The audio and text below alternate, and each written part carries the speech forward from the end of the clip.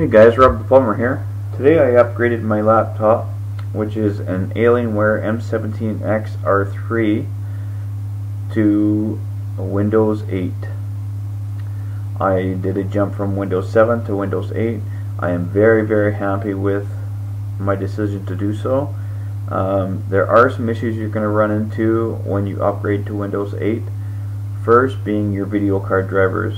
For some reason Windows 8 does not automatically find the best driver for the cards that Alienware uses, so I had to go directly to my NVIDIA website and get the Windows 8 driver directly from them. Do not bother with Dell. They are not on the ball. They are not on the ball whatsoever.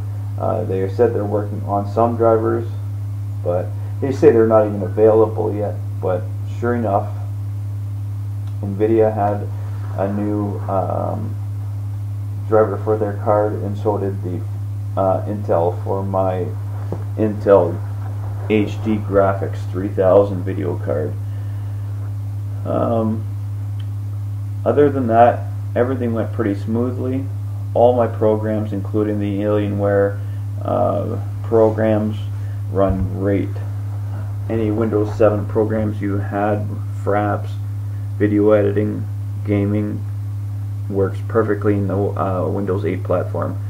I had upgraded my laptop to 32 gigs of RAM. Windows 7 did not use the whole 32 gigs. I was very happy to see that Windows 8 does. Transferring the files between hard drives is much faster. I don't know what's going on there, but so far I am very pleased. Thanks for watching. Subscribe and contact me if you have any information or ideas for new videos. Thank you.